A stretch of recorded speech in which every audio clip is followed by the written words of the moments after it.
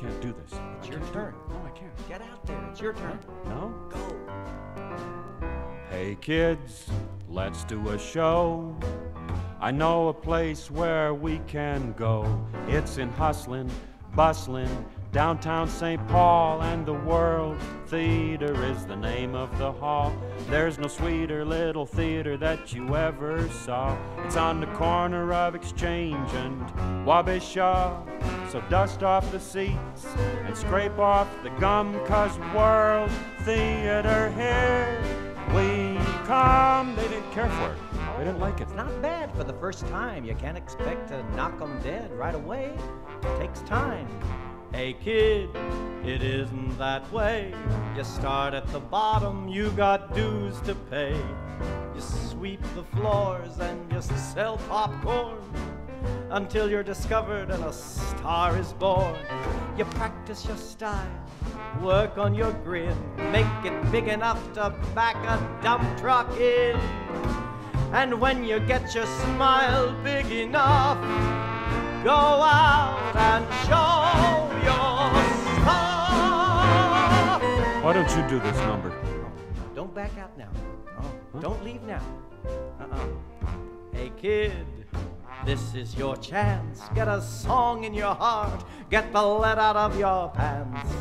Put down that novel. Pick up a drum. Let's see a smile that fills the proscenium. The theater's packed at $10 a head.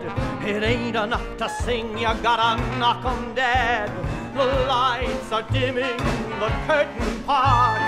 Now go out there and win their hearts. But you'll need a dance routine. Hey, Red, come over here and show him the soft shoe.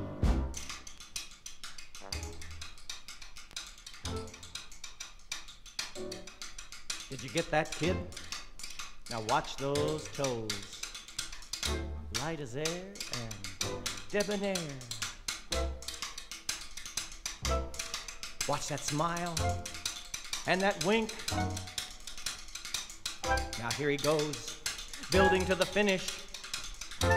Oh, that Red, he's a hoofer. Wow, what class. I don't think I can do this. Yes, it's your turn now. Huh? Get out there. Hey folks, there you are, the people who can make this kid a great big star. So please listen, and please don't cough, and then please clap until your hands fall off. It sure is wonderful to be here, folks, though I don't dance and I can't tell jokes, and I'm so nervous that I may sing flat, 'cause the world is where it's at. Oh yeah, that's better. It's getting better. Now this time through, just follow me, kid. Hey kids, let's do a show. I know a place where we can go. It's in hustlin', bustlin', downtown St. Paul, and the World Theater is the name of the hall. There's no sweeter little theater that you ever saw. It's on the corner of Exchange and Wabasha.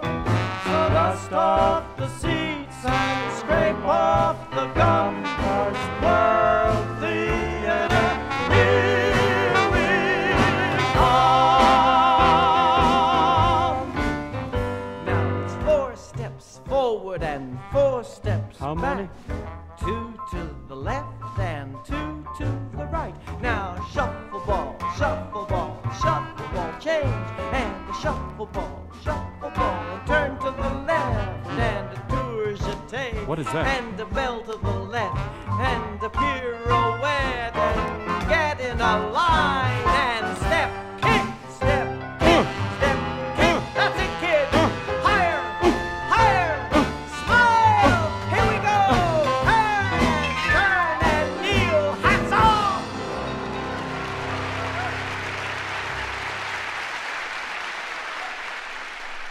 let's say just a word here about Powdermilk Biscuits, which brings you this first portion of our show. Biscuits made from the whole wheat raised by the Norwegian bachelor farmers there in the rich bottomlands of the Lake Wobegon River Valley. So you know it's not only good for you, it's also pure mostly. And it does help the shy person to do what needs to be done. Not that what needs to be done is to go out and cavort and talk in a loud voice and make a fool of yourself. Shy persons are lovely people, and it's all right for them to be shy. Sometimes you see one off the other end of a room at a party or someplace, and you take a step towards them and they take a step back. You look at them and they look down. You try and circle around them from one side and they edge around the other side of the room. They're sort of like wild creatures, beautiful wild creatures who we come up over a rise and we see them off there at the edge of the clearings, a fox or a deer or a bear, and we try to approach them and we want them to stay there. We want them to trust us, but they don't, because of course they are of another kingdom and they know what's best for themselves, which is to get out of there as fast as they can. Well, it may all be true of shy persons, but I just remind you shy persons this, that you really do belong to our kingdom. You really do belong to the kingdom of people.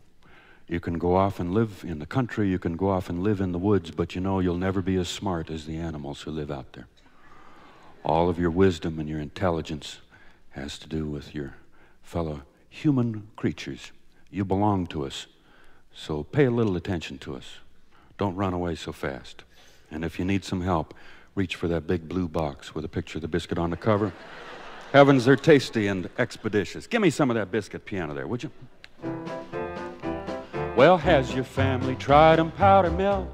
Powdermilk, Has your family tried 'em Powdermilk? Powdermilk, Well, if your family's tried 'em, oh, you know you've satisfied 'em. They're the real hot item Powdermilk.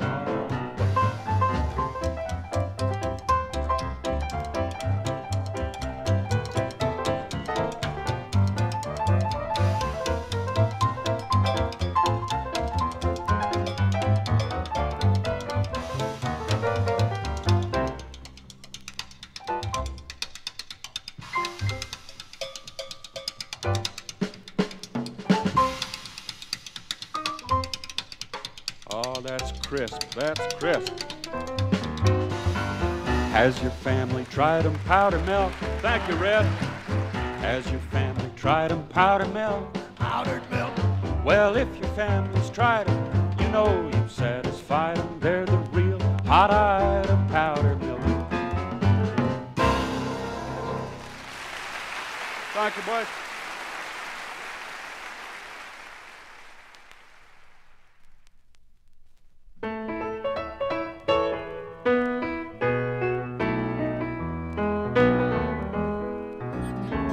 Went out by the barn today, a load of stuff to throw away. I saw a wooden box I used to know. Among the weeds and the busted jars, rusty parts of Daddy's cars, I saw the broken cabinet of our family radio. I turned it over on its back. The glass was full of dirt and cracked where the magic lighted dial used to be. I turned it on and I'd listen hard to the wind in the old barnyard and shed a tear to see it there, who'd been so good to me. Oh, the old radio, the old radio, held a place of honor in our home of long ago. Now the folks are dead and gone. I'm getting on, sitting all alone with our family radio. We used to listen every night, the radio, our only light. We were poor, but we could always close our eyes and see cowboys and sweet guitars, funny men and opera stars. I remember all those friends who came to visit me.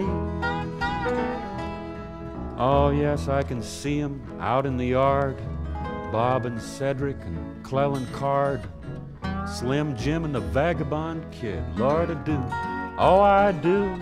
And from a nearby microphone, the friendly voice of David Stone and the Sunset Valley Barn Dance right in your living room. And one by one they slipped away, and in their place some young DJ was playing all those records that were popular that year. We used to listen now and then, but never sat so close again, 'cause he never seemed to feel at home and know that we were here. Oh, the old radio, the old radio that held a place of honor in our home of long ago. Now the folks are dead and gone, and I'm getting on, sitting all alone with our family radio. Mama told us that she knew someday we'd be there too. She was right, and here we are, and welcome to our show. But as we go out on the air, sing to people everywhere, I wish she could be listening to our family radio.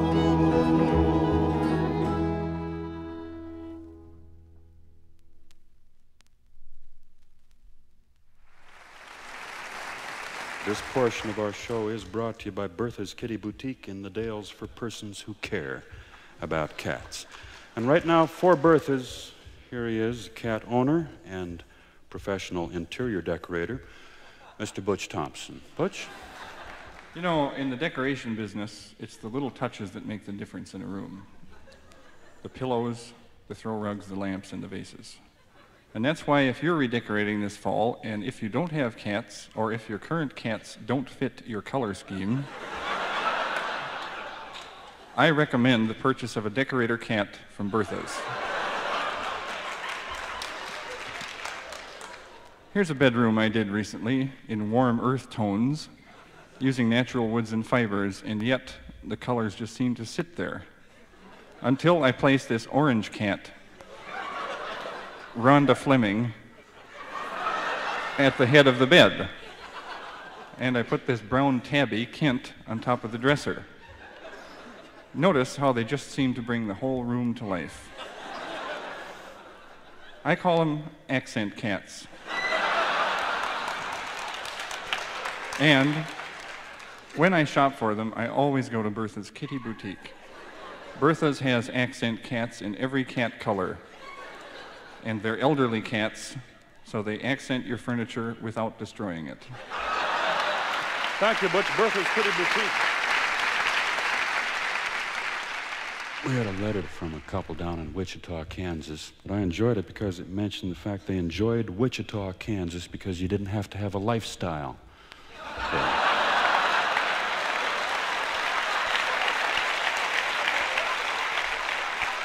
Well, I thought there was an idea for a song in there someplace, so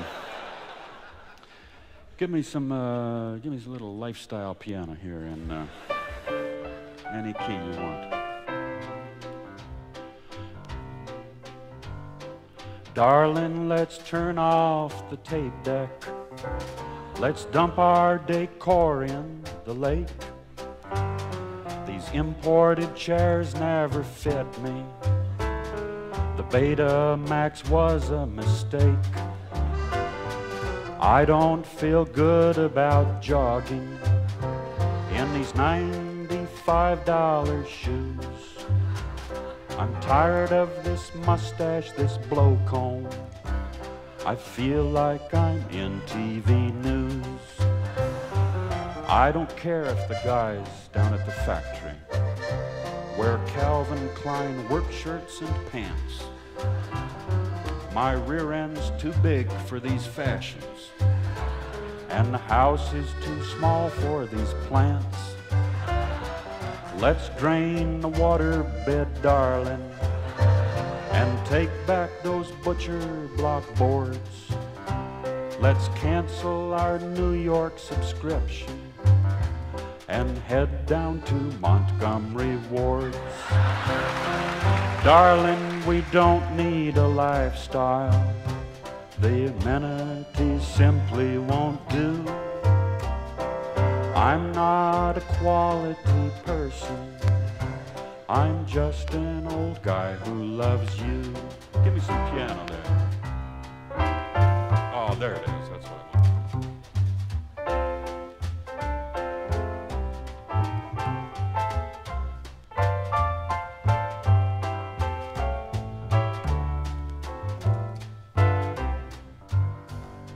We don't have to try all the options or buy everything that we're sold.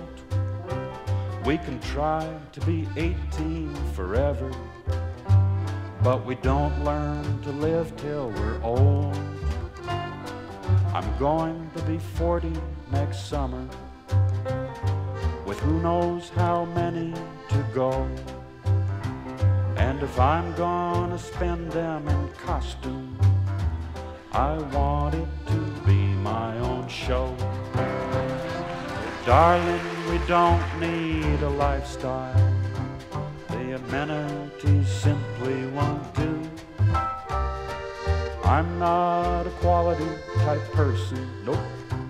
I'm just an old guy who loves you. But we did our best to be modern. We read all the books we could read. We turned our home into a warehouse. But darling, that's not what we need. I'll get the car fixed tomorrow, and you give away all the stuff. Then we'll take our chances in Wichita, Kansas, where being in love is enough.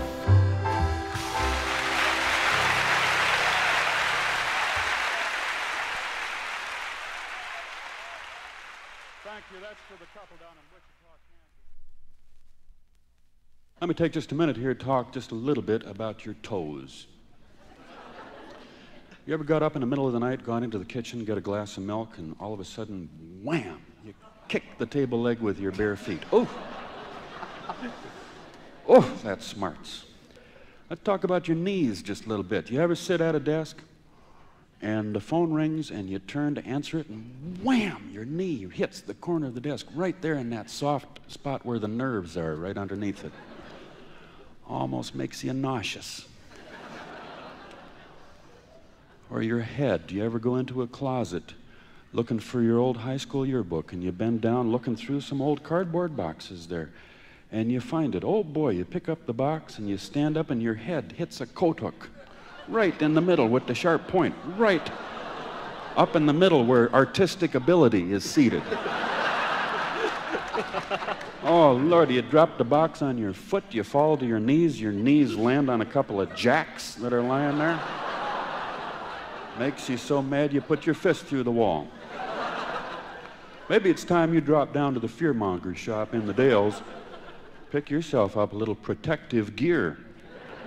We're talking about little plastic knee pads with the foam cushions. We're talking about steel-toed slippers. Talking about 8-ounce gloves if you like to punch walls. And talking about protective headgear as well. You'll find it all there at the Fearmonger shop. Now, I know a lot of you are saying, I'm not going to wear a helmet around the house. It won't be silly. Well, it's not exactly a helmet. We call it a reinforced toupee. It's kind of a helmet with hair on it. You'll get used to it and you'll feel better. The Fearmonger shop in the Dales, Royandale, Chippendale, Clydesdale, Mondale, Teesdale, and all the other fine shopping centers in your area.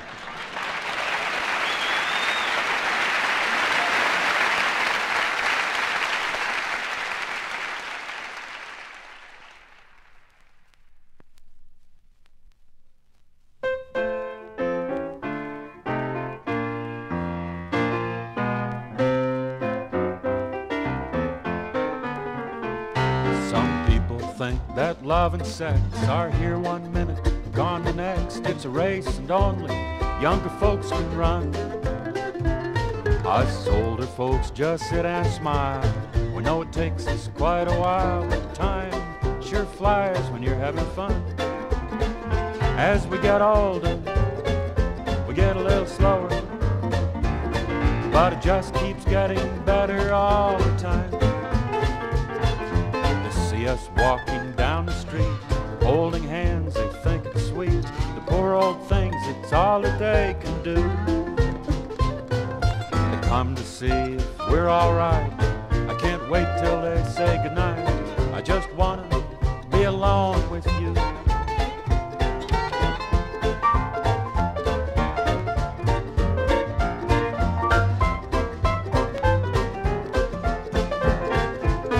If all of these endearing charms I gaze on fondly in my arms were to change by tomorrow, fade away, I'd just turn out the light, my dear, whisper softly in your ear. What do you say? As we get older, we get a little slower, but it just keeps getting better all the time. Well, I can't wait till I'm 82. I'll get to spend all day with you until the sun goes down and the clock strikes 9. I'll look at you and give a wink. You'll say, Papa, what you think? Up those well-worn stairs we will climb.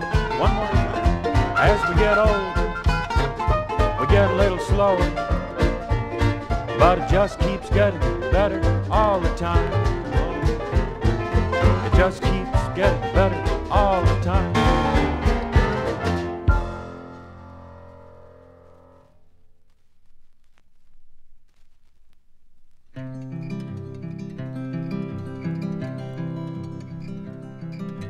When I was just your age, I looked at Papa, and I wondered how it felt to be so old. Work so hard and come home gray and tired,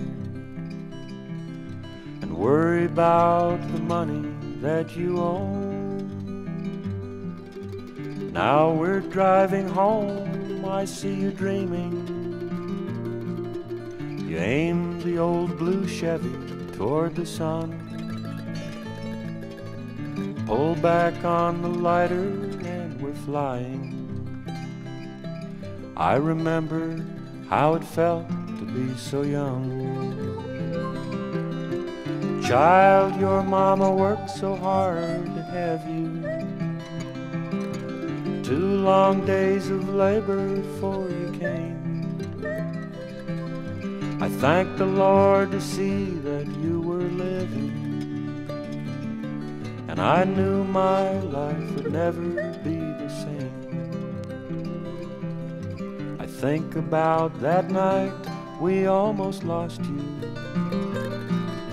The doctor stood by helpless and afraid. Your father could do nothing then but want you.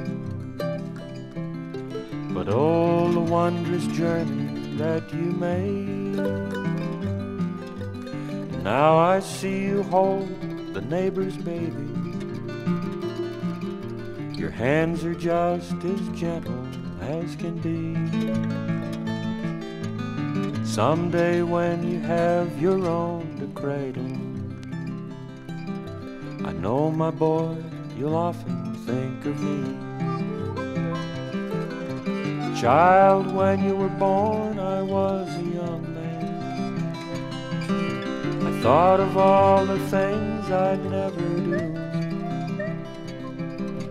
lands I'd never see, but I've forgotten. There's none of it so sweet as having you.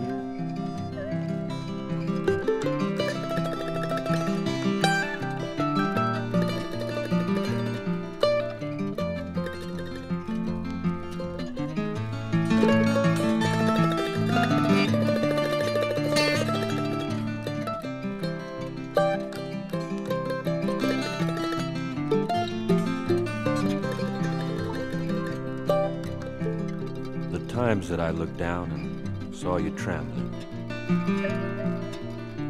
to feel your father's anger in the air.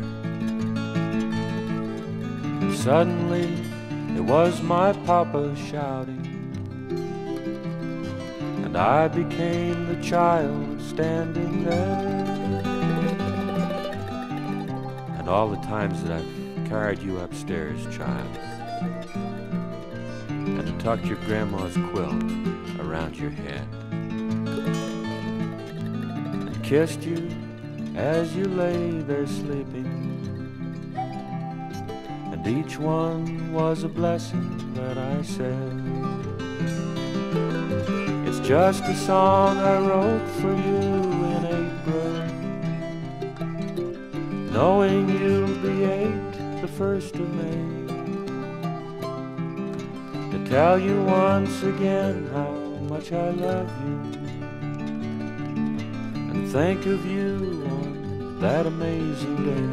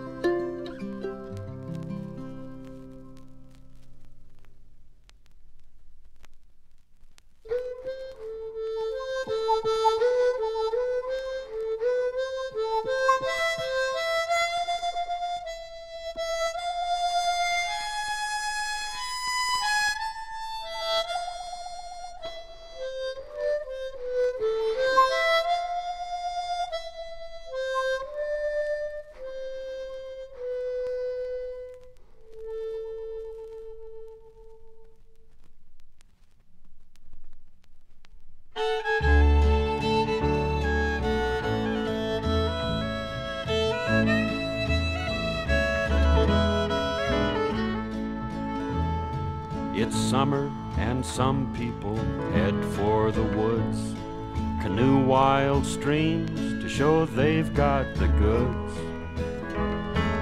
Hiking and biking and running outdoors, but I think I'll just go out and lie on my porch. Just give me 2 pillows and a bottle of Schmidt, and a big plate of snacks I can reach where I sit, and a book about nature, and please will someone go get my sunglasses, I don't care for sun. Oh, Mr. Butch Thompson, so I'm gonna go get a pair of sunglasses for him too. To all outdoor persons I take off my hat. They're young, tan, and trim. I am old, white, and fat. But I love my porch. I could sit here all day, just drinking toasts to the BWCA. Just give me 2 pillows and a bottle of beer, and the Twins game on radio next to my ear. Some hark to the voice of the loon or the teal, but I love the voice of Herb Carneal. First hit for the Twins, a single to left center for Gary Gaetti. The Twins get a man on with 2 out in the 2nd inning, and it'll bring up Pete McCann playing at second base. I think of those joggers out running around. It makes me so tired I have to lie down. Someday a team of researchers will find that jogging is harmful, it joggles your mind. Give me 2 pillows and a bottle of Guinness. Please don't come in and say, how about tennis? 'Cause I don't like sweating and I don't like to lose, and as long as you're up, would you take off my shoes? Oh, Mr. Dave Moore, playing with his mouth full of cheese and crackers.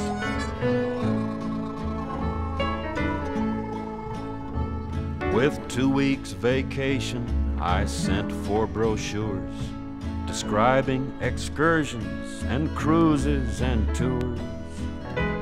They were lovely, full color, and they made quite a stack. And I read 'em all through lying flat on my back. Just give me 2 pillows and a bottle of Pabst. I once was a traveler, but my interest lapsed. I went hundreds of miles, the natives to see.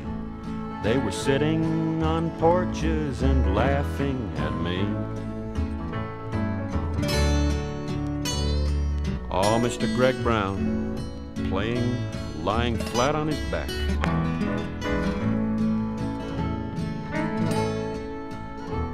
Oh, the storm should be put on, and that front door needs planing. The window's broken, the roof leaks when it's raining. But life is too short to just work it away. And besides, it don't seem to be raining today. Just give me 2 pillows and a bottle of Lowenbrow. Please don't come in and say we should be going now. Keep all your schedules, calendars, and your dates. He also serves who just lies here and waits.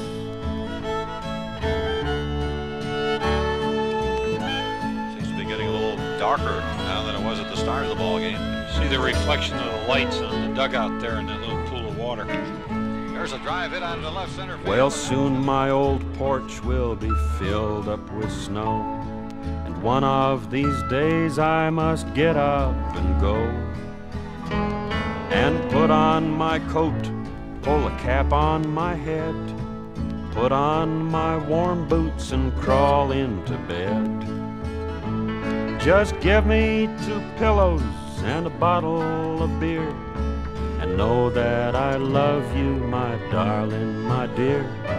I know we don't go out like other folks do, but there's no one I'd rather lie down with than you.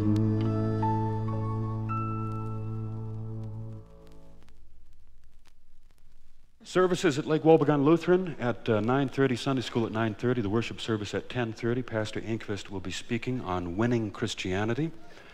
At Our Lady of Perpetual Responsibility, Father Frank from the seminary will be subbing for Father Emil, who is taking his annual vacation. He goes south, takes the same trip, goes and makes a bus tour of Civil War battlefields. And he should be down in Bowling Green, Kentucky, I believe today, visiting his brother, Father Francis, who is a missionary among the Baptists down there.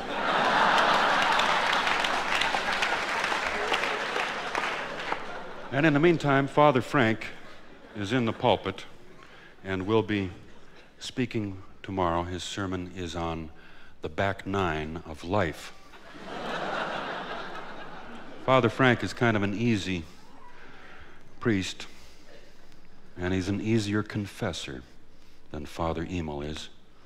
Father Emil, who sometimes kind of heists himself up in the confessional and says, "Oh, you didn't. Oh, shame on you."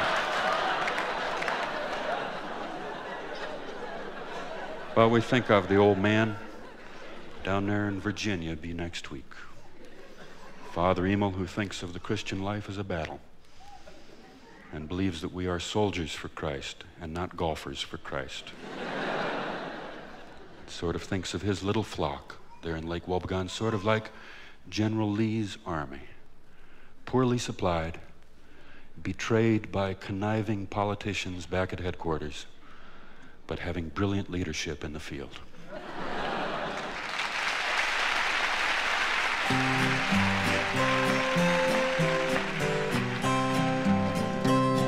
Well, he used to be the greatest autoharpist in the land. I was the #1 biscuit in the Powdermilk Band. I had my own show on the radio, but that was a long time ago, kids, that was so long ago. People couldn't believe what they heard at home, so they came to the show to see me perform, and I'd play my harp till the strings would smoke. But now I'm just a joke, ah, now I'm just a joke. Mr. Peter Estrushka was a hot guitar. He challenged me once in a 400 bar, and I played that boy right down to the floor. I don't think I could anymore. No, I doubt that I could anymore. Yeah, the Autoharp Man is getting old. His hands are stiff and his fingers cold. I told the boys just the other day, I can't go out and play no more. I can't go out and play. 'Cause I remember how it used to be. People stop on the street just to look at me while they'd stand in line for an autograph. And now they sit and laugh. Oh, now they sit and laugh. At the Belleville and Hoffman guitar shop, heads would turn and the work would stop. You could hear a pin drop on the floor when I walked through that door. Ah, when I walked through that door. And I'd say, boys, go get your picks. You want to go a couple rounds with this 36. And everybody would turn and run. But there was always one. Oh, there was always one. He was just a kid who'd come to town with his guitar to play me down. But his hands were shaking and his mouth was dry when I looked him in the eye. Oh, I looked him in the eye. Son, I said, you've made a date with defeat, despair, and bitter fate. Lord, have mercy on a judgment day. And now get up and play, kid, now get up and play. Well, the notes rang out and the kid fell back. He lay on the floor by the guitar rack. I knelt by his side and I held his head. Before he died, he said these words. Before he died, he said, tell my mother that I love her so. My daddy too, they'll be proud to know. I died with a guitar in my hand, playing the Autoharp Man. Oh, playing the Autoharp Man. Well, I looked down at that kid's face as I carried him off in a guitar case. And I promised myself right there and then I'll never play fast again. No, I'll never play fast again.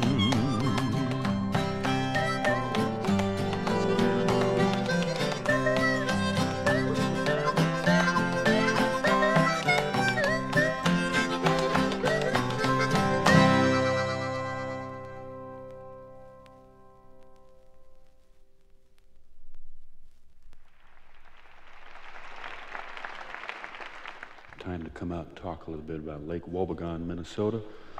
My hometown, place I intend to go back to when all this is done.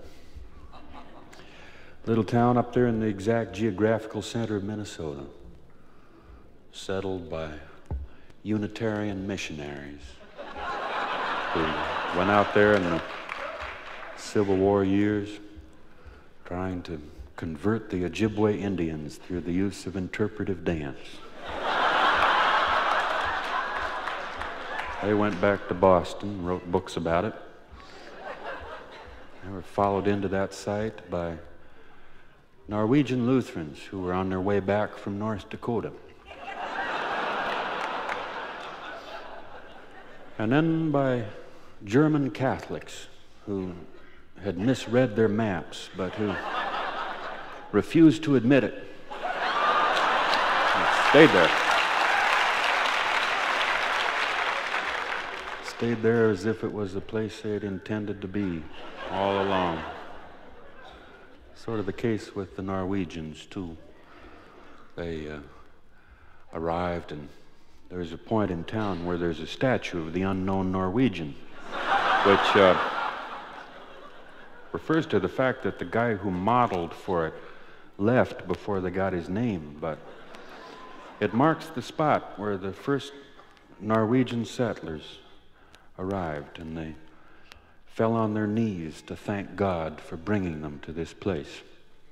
And upon falling to their knees, they noticed that this place was kind of rocky. But they stuck on. They stayed on, and I don't know how. Some of those people back in the early days, they worked like animals, and how they ever survived and kept some lightheartedness and some fun in life. Somehow they did. They were great people, our ancestors.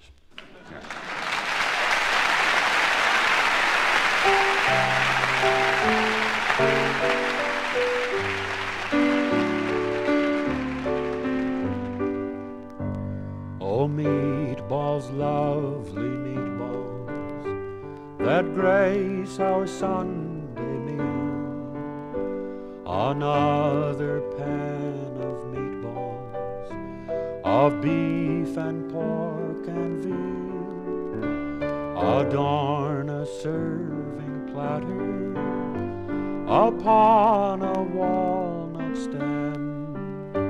We thank thee for these meatballs from thine and grandma's hand. Oh, lovely mashed potatoes in which these meatballs float on great brown lakes of gravy poured from the gravy boat. It speaks to us of richness, of blessing and good cheer, when spoken to by meatballs. I love the words I hear. Oh, spinach, peas and onions, oh, beets, beet greens and chard, fresh from Grandma's garden beyond the cool green yard. Pools of green lie steaming in pale blue china bowls around a silver wedding vase of yellow marigolds. Oh, lovely sweet cream butter, oh, lovely bread we break, that Grandma made this morning before I was awake. No recipe, no measure, but made with love and care. The smell of yeast and flour still lingers in the air.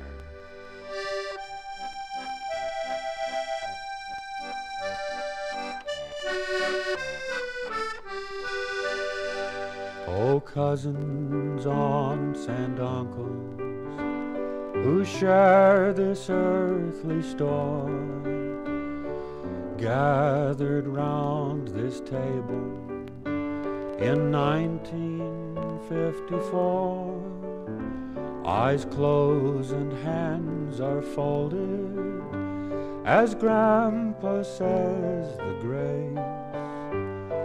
Mine alone are open, I look in every face. I see your lovely faces together on this day, passing into darkness, the voices fade away.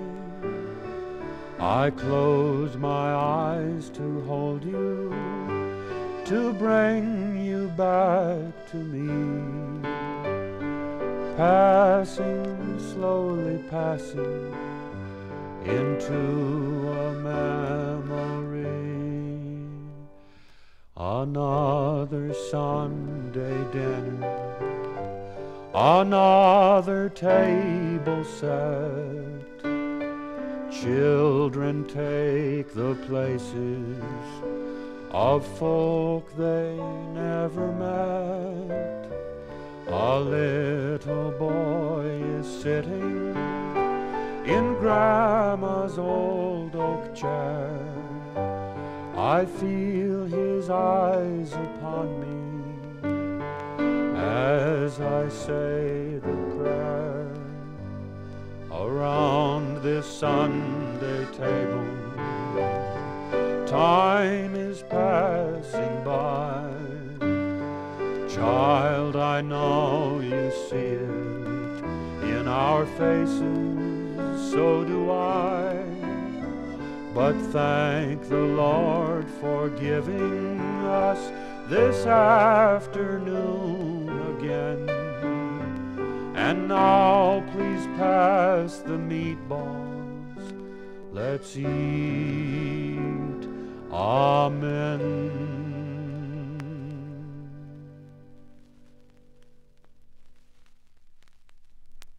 Welcome to you on behalf of all your friends in Lake Wobegon, Minnesota, which bring you this half hour, including the Chatterbox Cafe where Dorothy presides, the place to go that's just like home, where the soup of the day all month, this month, And samba next is the chicken soup made from real chicken, not made from powders, no sir. Also brought to you by the Sidetrack Tap, where Wally and Evelyn wait to welcome you, where the Blue Skirt Waltz is still on the jukebox, where the lights are dim, where beer is still 2 bits and a bump is 6, where the pinball machine never tilts and love never dies. Also brought to you by Bob's Bank. They're in the little green mobile home on Main Street, save at the sign of the sock. Well, it has been a quiet week in Lake Wobegon, Minnesota, the little town that time forgot, that the decades cannot improve. The Hochstetter's dog died this last week, Rex. He was 14 years old, part spaniel, and about 9 parts of something else. He was a dog who loved to chase cars. They bought him for a watchdog out there on the farm. But you know, whenever a car would turn into the driveway, he'd kind of lose interest in it. He loved to chase them. And he'd lie out there on the grass, out by the garden, and watch for one to go down the county road. And as soon as it got a little bit of a head start, he'd start out on the diagonal to catch up with it. He'd cut across the garden and through the fence and down through the pasture and through the ditch, and he'd catch up with it, and he would follow it for about 1/4 of a mile, depending on how fast it was going. They tried locking him in the house once, but that was a mistake. He heard a car go by on the highway and went straight up against Mrs. Hochstetter's collection of state plates. Well, he chased his last car this last week. He set out on the diagonal, and he went across the garden and through the fence and across the pasture and down the ditch and up, and he followed it for a little ways, and he seemed to have a heart attack. And he just kind of gave a little leap in the air, and he rolled over a few times, and he was dead. Raleigh said it was how Rex would have wanted to go.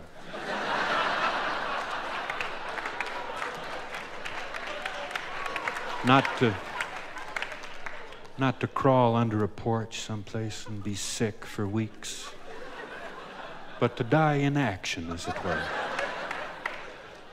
To die in the line of duty, with his paws on, you know.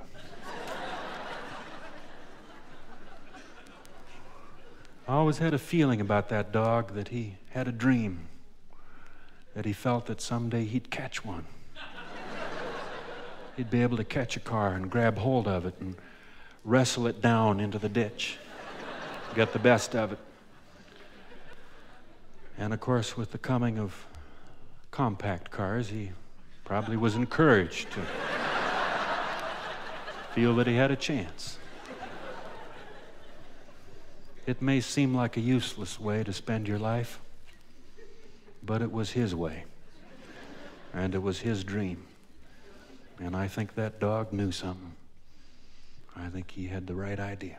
And that's the news from Lake Wobegon, Minnesota, where all the women are strong, and all the men are good looking, and all the children are above average. Rest in peace to an old dog.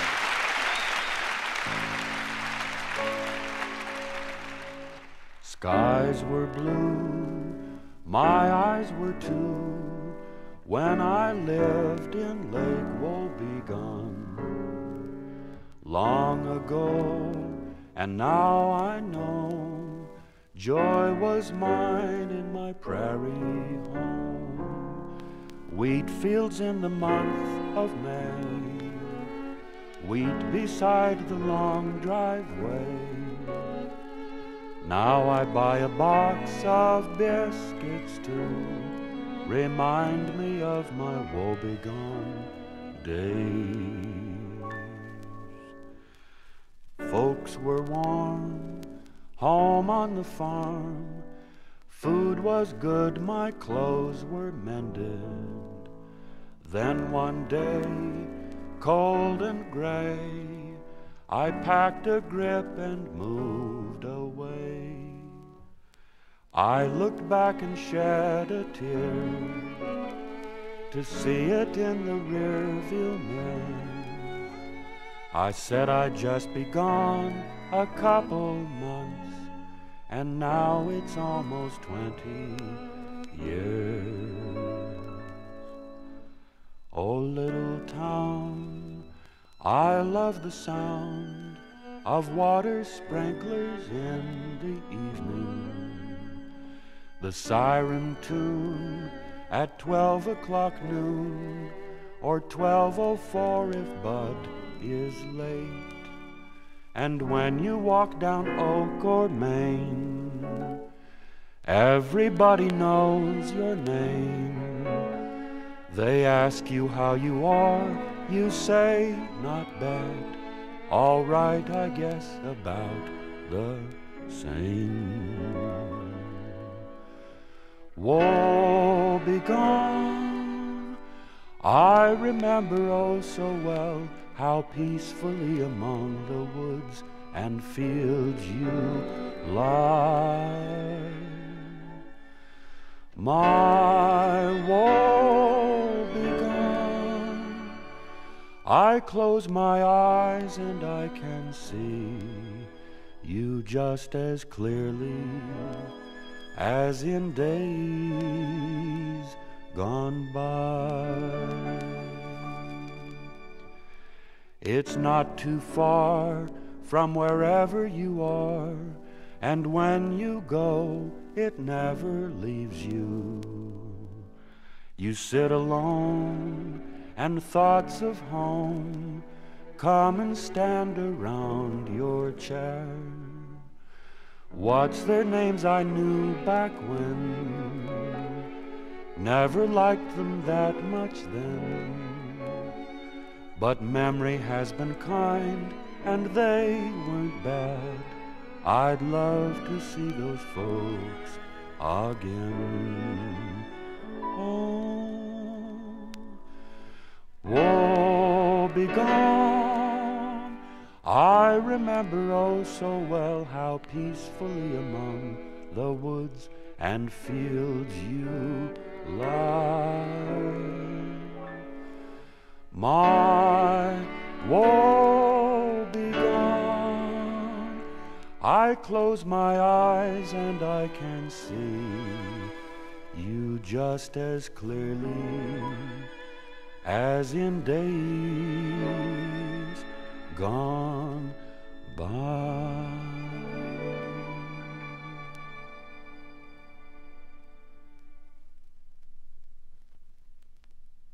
I think about the Tollefson girl, Tina, who moved down to the city. She came down here, went to college, married a boy who sat next to her in psychology class, to whom she always gave the answers. Gave him enough good ones so that he got into law school. Got on with a good law firm. They bought a nice house out by Lake Harriet in Minneapolis. Started having children. That was about 20 years ago, 20-some years ago. Some of the children already grown up and moved out, just to have one left.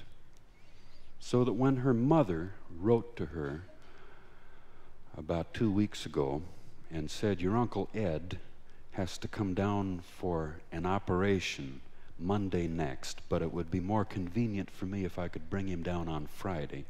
Could you put up with him for a couple of days? She said, of course.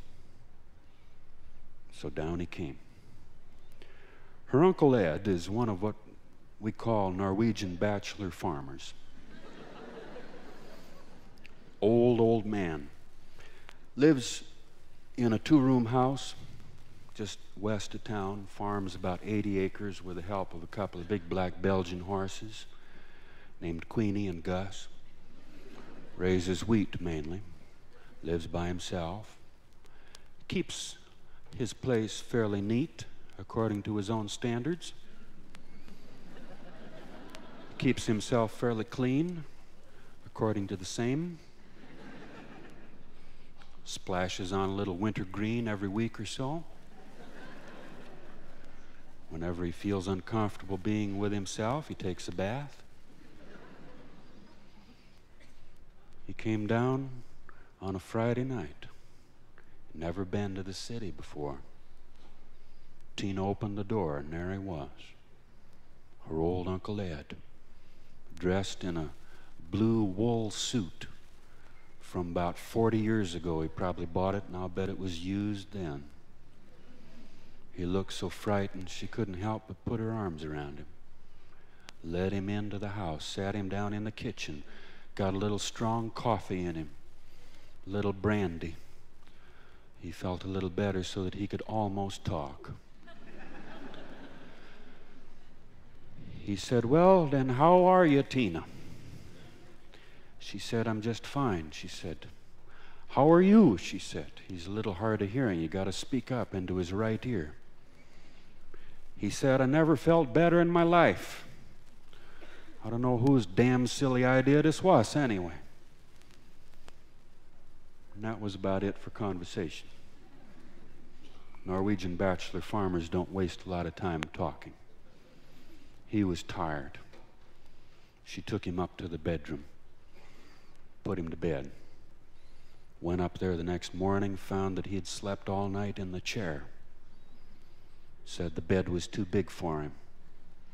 He didn't want to mess up the covers. She brought him down. He sat down to breakfast with her and her husband and the boy. Husband tried to ask him questions about farming with horses and about his boyhood and the rest of it. Uncle Ed didn't have much to say. Norwegian bachelor farmers do not necessarily answer when people ask them dumb questions. Somebody wants to ask a dumb question, that's their business. "Well, that must be sure interesting, Uncle Ed. Farming with those horses and all. And that wheat and everything. 80 acres, huh? Out west of town, huh?" "Yep." After breakfast, she took him out and back in the yard in the chaise lounge. He sat down, put his head back, and he went to sleep. She sat there by him, just to have a look at him. Old man. Big tangle of white hair on the top of his head, probably never been combed. Blue wool suit that he'd slept in. His old work boots on. No tie, but his white shirt buttoned right up to the top. That's formal for a Norwegian bachelor farmer. That's for when they go out. They button the top button. She took his hand in hers, big hand, and she remembered when she was 4 or 5 years old, out at his farm, how he'd picked her up and sat her down on top of one of the big black Belgian horses, which for her was like somebody putting her up on top of a house. And he walked along beside as the horse walked around in the yard, and he held onto her with his hand. And then later, sitting on the front of the hayrick, holding onto the rail, and he was standing there beside her as the horses went trotting out across the yard and across the pasture, and the harness jingling, and they stopped at the fence, and he got off to open up the fence, and he put the reins in her hand, and he said, "You hold him now, Tina." And she sat there, and she pulled back as hard as she could pull. And she said, "Whoa." Even though those horses wouldn't have taken a step without his saying so. She was there. She remembered all that. That was a long time ago. Well, she decided she'd take him out for a night on the town in a city he'd never seen. Her husband said, "Oh, I think he'd be a lot happier just staying here in the house with us." And she said, "Maybe so, but he's never seen the city before. And I would feel if I kept him here that maybe part of it was because I was ashamed to be seen with him. So we're going to take him downtown. And they got in the car. She sat in the back seat with Uncle Ed. They drove around the lakes. He was kind of curious about people running around the lakes. What were they doing? She said, they're doing that for exercise, Uncle Ed. He said, that's kind of dumb, ain't it? Why don't they get work? Why don't they get jobs?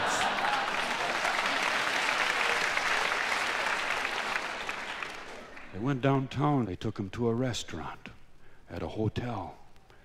They walked in. The maitre d' looked at him, looked at this old man in the old suit with his work boots on, his hair not combed, looked at the well-dressed couple and their well-dressed son. Maitre d' thought, well, that's their business. He gave him a table back in the corner, back behind a palm tree. Uncle Ed is hard of hearing. When he talks, his voice carries all the way to the kitchen. The waiter brought him a brandy, which he had asked for. Uncle Ed looked at it. He picked out the ice cubes. God damn, he said. Charge you $2 for a drink and then they water it down. He picked out the ice cubes. Tina's husband was looking off at the ceiling. He was looking off at the walls. As if he didn't know these people. They just come in. They'd been seated at his table. He was not with them. This was not happening. The boy sat there grinning. He'd never seen his dad so embarrassed. He wanted to see more of it. Tina, she sat by her uncle and she talked. She carried on a monologue. And when people at other tables kind of snuck a stare over at them, she looked right back at them. She stared right back at them. As if there was nothing wrong. And when they got up, she went with him to the salad bar. And when he said, God damn, they sure give you small plates, don't they? She said, yes, they do. And when he heaped it all up with a macaroni salad, she paid no attention. And when the waiter brought him the broiled torsk with a sauce on it, and Uncle Ed took a bite of it, and he said, that's a hell of a shame to do that to a fish. She just kept on talking. She just kept on talking about the family and all the people that she remembered from when she was young, and the people who come over from Norway, and all about their history. Well, he went in for the operation on Monday. They let him out on Friday. The doctors said 6 months or a year. They didn't know how long. But then again, with somebody like Uncle Ed, there's no telling. They drove him home to the farm. The horses were there waiting for him. Queenie and Gus, they hadn't eaten all week. The horses, they knew something was wrong. They'd been standing all week out behind the barn, looking for him off down the road. The car came in the yard, and they saw he was in it, and they called to him. And he managed to walk over there and get out a couple ears of corn and a pail of oats and a fork full of hay and put it down for him. And he spoke to him in Norwegian, the only language those horses understand. And he told him that the city was a hellhole, but some of the people in it weren't bad. And he was glad to be back, and he was tired, and he was going to go in and lay down and take a nap. And tomorrow, they would go out and cultivate. And that's the news from Lake Wobegon, Minnesota, where all the women are strong, all the men are good looking, all the children be above average.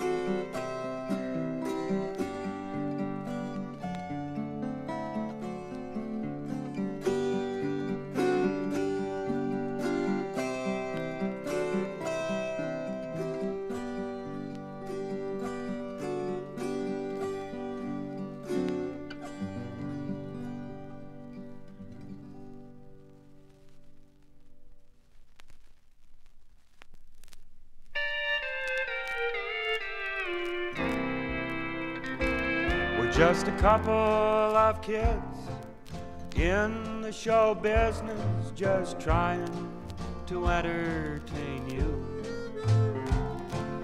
We've been rehearsing this song since yesterday, doing the best we can do. But somehow it just doesn't seem to be working. Our careers are going nowhere. I used to think folks needed more time to like us. I'm starting to think they don't care. We've been on this road since we can remember. I must say the future looks dim. She says it's me who's been holding us back, and I think the same about him. We stand up on stage every night and look happy. We go home and fight until dawn. Why can't we break up this act we've been living? Why must the show go on?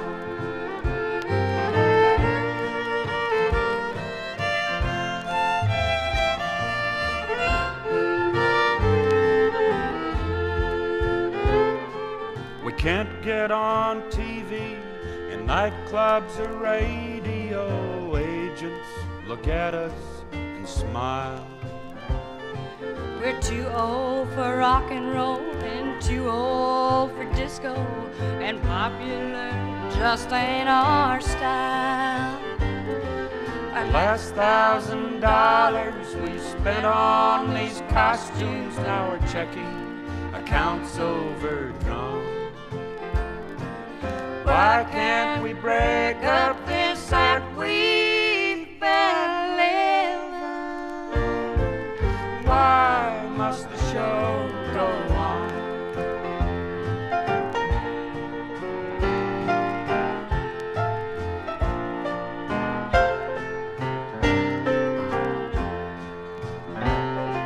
And yet I can't leave her. I know how she needs me.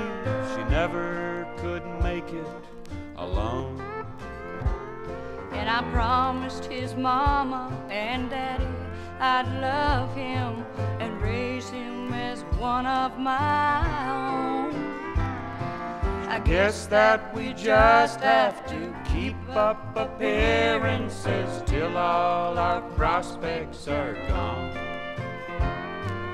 Why can't we break up this act we've been living? Why must the show go on? Why can't we break up this act we've been living?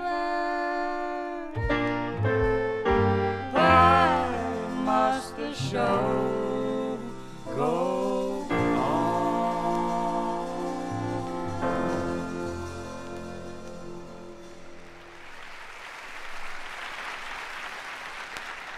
This portion of our show brought to you by Jack's Auto Repair of Lake Wobegon. All tracks lead to Jack's, where the bright flashing lights show you the way to complete satisfaction. And also by the Hotel Minnesota. Hotel Minnesota's waiting for you if you should travel to New York City, Washington, D.C., Los Angeles, San Francisco, Chicago, or Dallas. Make your home away from home, the Hotel Minnesota. It's the hotel. It is a friendly place to stay from the moment you arrive, and the whole staff is waiting out there on the front steps to say hello to you. Hi, they say, how you been? As they come out and open the door of your cab. Oh, not so bad, you say. How's yourself? Well, we can't complain, they say. And into the hotel you go, and into the big lobby there with the knotty pine paneling and the comfortable furniture and all the graduation pictures in the gold frames around there on the tables. There's no registration desk because they already know who you are. But you don't sit around there in the lobby. No, sir, nobody sits there. You all go back, sit around in the hotel kitchen, drink some coffee, and catch up on the latest. My, it's a lovely place. They've got activities for you from dawn till dusk. Games of Monopoly and slide shows, trips to the zoo, whatever you want to do. And when it's time to go up to your room, why, of course, all the bellhops are children, just like go and visit your sister. They're all children, 8, 9, 10 years old. They all say, "Let me carry your bag, Uncle Ed." And on up you go to the guest room, which is not an empty room like most hotel rooms, but it's a guest room such as we know from visiting our relatives, where there's a lot of stuff in storage. Old sewing machine and piles of National Geographics and golf clubs in the closet and lots of winter clothes hanging up there. Yes, sir. And there's no tipping at the Hotel Minnesota. Most hotels, when you go visit them, you have to arrive with a fistful of dollars and start distributing them as soon as you come in through the door. You don't do that at the Hotel Minnesota. When you come as a guest, you just bring along what guests have always brought along, either a hot dish or a dessert.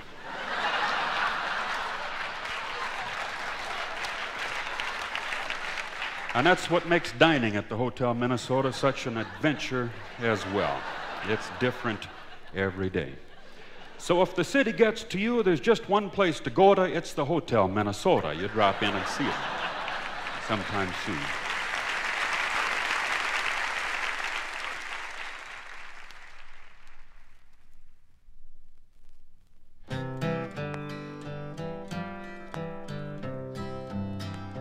Oh, we thought that you loved Minnesota, that Anoka was your happy home. When we woke up this morning, you had left us. Oh, Father dear, why did you roam? On the table you left us a letter. We read it with tears in our heart. It said, "Please forgive me for leaving, but I feel I must make a new start. I am going to live in Orlando, where I can be warm all the year. But when I die, bring my body back to lie in the prairie so dear."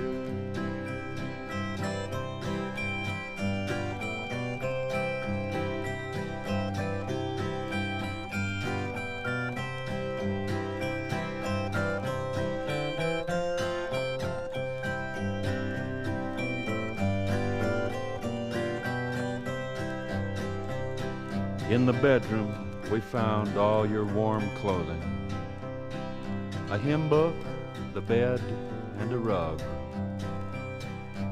and a pile of the National Geographics, and a picture of the ones whom you love. Oh, Papa, your children are crying, for without you we won't have a home. We want you to come back to Anoka, and so we have written this poem. Our green fields are barren and empty. The barnyard is lonely and still. In the woods all the birds are silent since our father went over the hill. Oh, we thought that you loved Minnesota, that Anoka was your happy home. When we woke up this morning, you had left us. Oh, Father dear, why did you roam?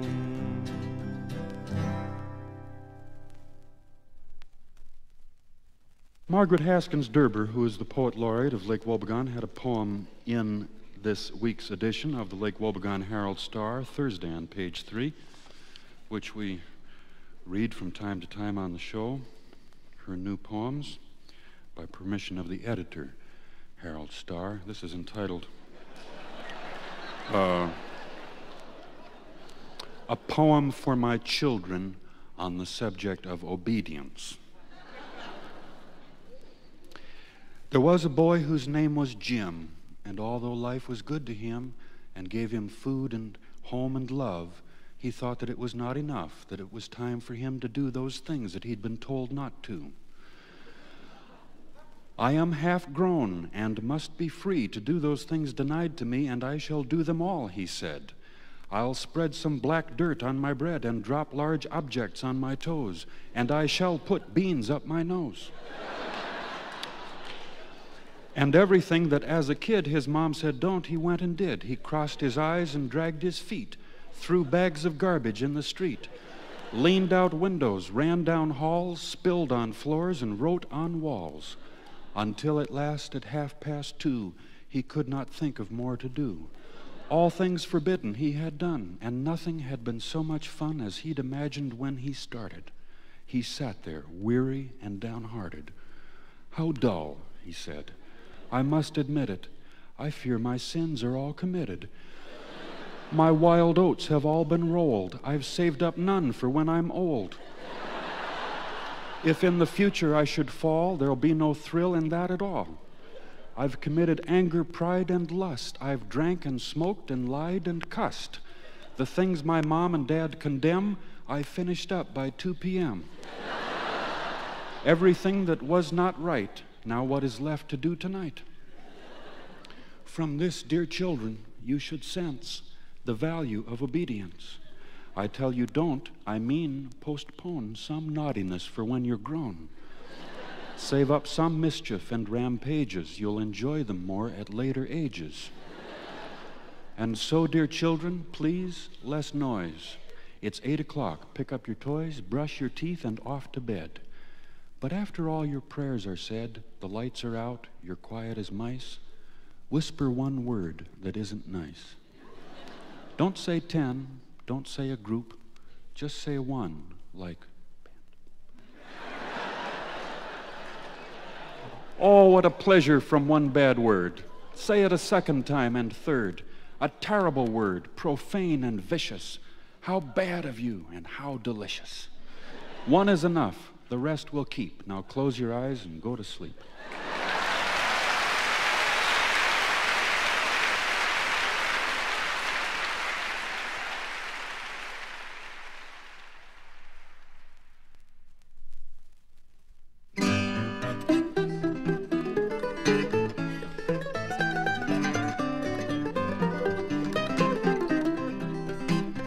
Well, hello, team, I'm on my way. I'll be in shape and ready to play by the end of August, if not in May. It's Wobegon Whippets Rag. When you're dressed in a nice clean uniform and you're loosened up and your arm is warm and you drop the ball going round the horn, that's a Wobegon Whippets Rag. Well, here's how you do the Whippets Rag. There's a high pop fly, you just can't shag. Throw to second and miss the tag. Over to first, take your foot off the bag. Well, it sure is lonely here and right. It's a long way to walk and the sun's too bright. Sure, I'm glad this will be my last year. I wish somebody would send out a beer. Here's the wind up and here's the pitch. It's a fly to right, son of a gun. Can't let it drop or another man scores. It's mine, I got it. No, it's yours. That makes score 20-2. Sorry, coach, I had a stone in my shoe. Why are they yelling? Why do they boo? Yeah, buddy, well, the same to you. I do my best, but it ain't enough. Seems like I done lost my stuff. How can a fella concentrate with that woman in the bleachers behind home plate? I wonder what she's doing after the game. I wonder if anybody knows her name. If I got her name, I'd give her a call. Oh, for goodness sake, here comes the ball.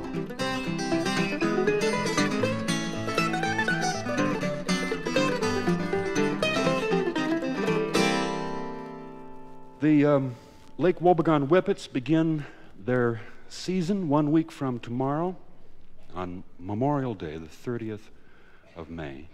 They will begin. The Wally Old Hard Hands Bunsen Memorial Park has gotten a fresh coat of green paint there. Bud has been working down at the park and also put in some new chicken wire on the screen on the grandstand right behind home plate, where some of the Whippet fans last year, you know, sometimes they get a little bored watching the game, and They start fooling with the wire and unraveling it. And late August here, one of the players' dads fell asleep and sort of pitched forward and went right through it onto the field. So that's all been fixed up. As for the Whippets, saw Ernie, the old knuckleballer. He was down in the sidetrack with his catcher, Roy. They were practicing their signals, of which there's only one. 2 fingers means a knuckleball. Down to the sidetrack, it also means a beer and a shot. Either way, they get hit pretty hard, I'll tell you. They were down there for a long time. Ernie finally had to be pulled in about the 11th inning, taken home by his brother. So we look forward to the season against the Albany Allgemeinschaft at the Wally Old Hard Hands Bunsen Memorial Park next Saturday. We'll hope to bring you a score. This portion of our show was brought to you by Ajua, the Swedish hot sauce made from those little jalapeno peppers. Oh, to make your mouth open and your eyes water and your whole cardiovascular system stand up and holler. You bet they do. You know, there comes a time in life when a person tends to become blasé and bored and tired of life. I'd say right around 15, 16 years old. You feel like you've done it all. You've seen all there was to see, or everything that they would let you see. And life just seems absurd and to have no further meaning or pleasure for you. Well, kiddos, that's the time when you ought to reach for a big red bottle of Ajua hot sauce. Ajua has a lot of lessons to teach us, Mr. Lieberman. You know, you've heard people say this, so have I. Say, no, dear, we weren't married on a Saturday. It was on a Sunday. It was on a Saturday we had the Ajua. I remember it was on December 31st, 1973, that I broke my right leg. I put a little Ajua on it to take my mind off it, and we danced for several more hours. So, kiddos, get the big red bottle of Ajua hot sauce. Put it on your burgers. Put it in the pizza sauce when the gang comes over for the slumber party. And you'll stay up all night. Woo! Let me hear you say it. Ajua! Ajua! Oh, give me some of that Ajua guitar there, Swedish style. I'm a good eater, yeah, you betcha. I sure do like that red hot ketchup. It don't just sit, it comes and gets you. It's a heck of a deal. Oh my, we're having a good time.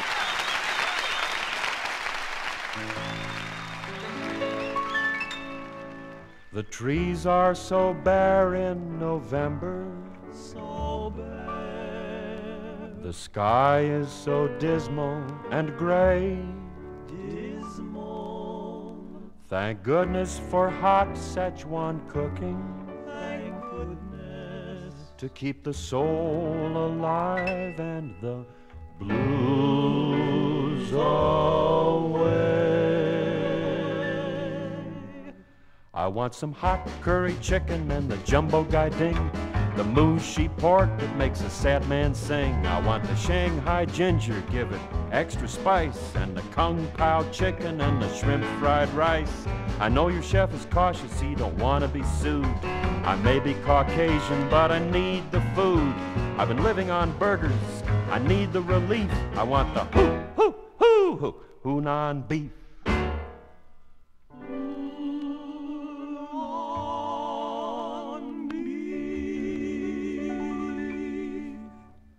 The flowers are dead in November, So dead, the sweet prairie grasses are brown. so brown. Thank goodness for Mexican cooking Thank goodness. to keep your head in the clouds and your feet on the ground.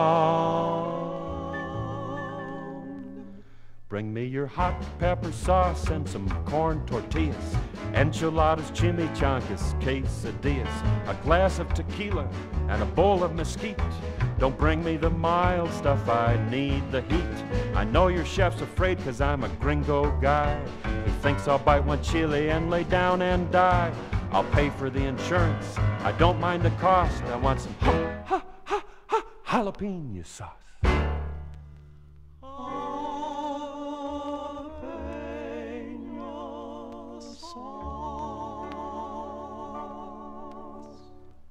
I don't mind burgers or meatloaf. I don't mind. And broccoli's fine in its place. In its place. But when it comes down to November, I need some food that puts a smile on my face.